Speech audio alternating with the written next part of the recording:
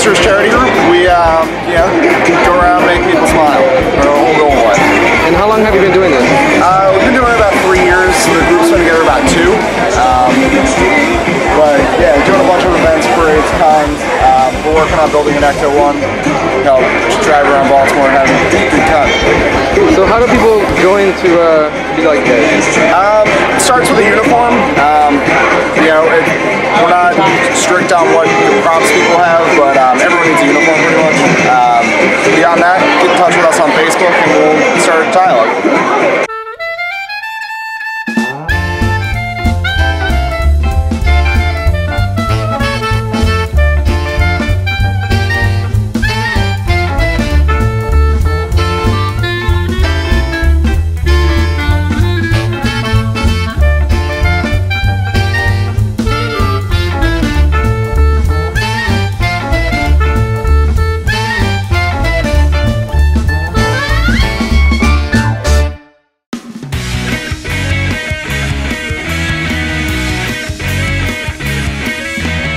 My name is Roman, and I'm cosplaying Kylo Ren without the mask on. Yeah. Are you excited for the new Rogue One? I think it's going to be a cool new way to expand on the Star Wars universe with these spin-off movies, and it'd be cool to see the story of how the Death Star plans were stolen right before 4. So it's exciting.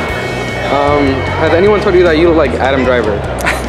That's all I've been getting this weekend. So.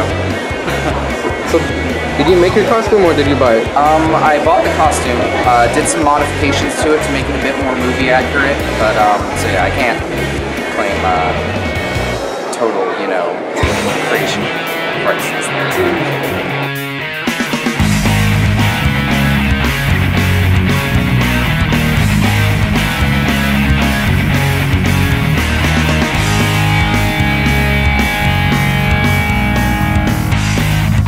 Michael Klein, from York, Pennsylvania. And yours? Sam Albright. And how do you guys make your armor? It's all floor mat foam, and then it's most of it's heat formed, and as you hang onto it, it cools and it'll stay in that shape. The rest of it is just flat, and then most of this is rubber coated instead of being painted, so it won't rub off and crack.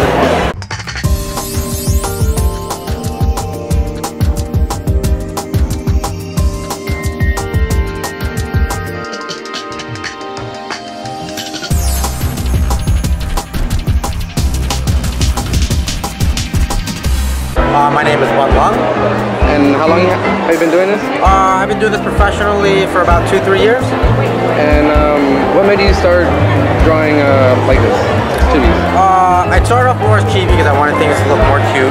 And it evolved more to an animated style just because I wanted to draw the female form a little better. The chibi was a little too limiting, so that's where this comes from. Do you mostly go to Baltimore Comic Con or just more? I'm from New York, so I do all the shows up and down the East Coast. I've gone as far as Chicago and Orlando. Later this year, I'm going to Texas. But yes, I do like Baltimore. Baltimore is one of my favorite shows. And where can we find you? You can find me on Facebook or Instagram or Snapchat.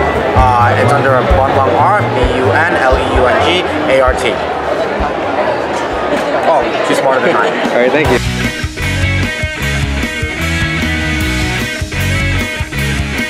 Are you excited for Admiral Thrawn to return in the Star Wars? Yeah. What's your favorite book from the Thrawn series?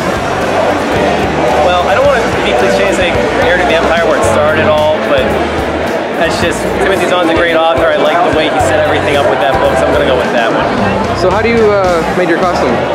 This one I actually bought, but I did get custom measurements. Found these online, ordered this, did some research on what makeup would do well, trying to get some coverage to make it also breathe.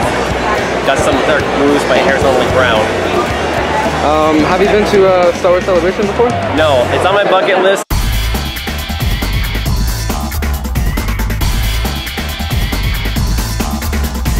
What's your name? So, my name's Brian, and recently joined the 501st actually this year. been wanting to do it for a while. It's a great organization. They do a lot of good for the community with charity events, hospital visits and things. Plus love Star Wars. So there's a company that actually licensed to make them from LucasArts, now I guess Disney, called Anovos, and they offered these kits starting last year. So ended up going ahead and ordering it.